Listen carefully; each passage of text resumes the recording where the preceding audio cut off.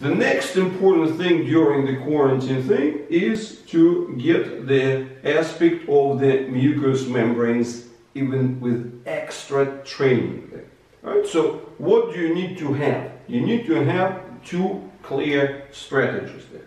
I already discussed the point of the fresh air and the natural and the kind of physical natural encouragement and recruitment of the mucous membranes. Now I'm going to talk about the more specific thing.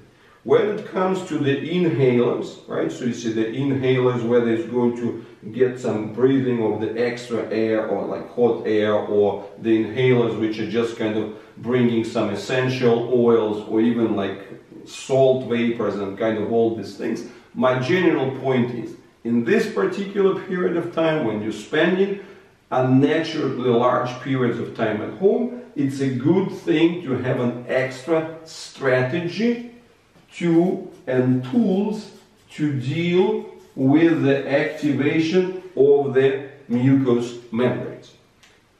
Typically, you're either looking for the inhalers, which are the regular stimulators, and it could be essential oils or whatever, just to kind of get this system alert, alert and ready, ready to be in capacity to meet the challenges. So that's one aspect of it, right? And the second question that I want you to have here is this: what's your mucolytic strategy? Mucolytic means mucous, lytic, that's losing, right?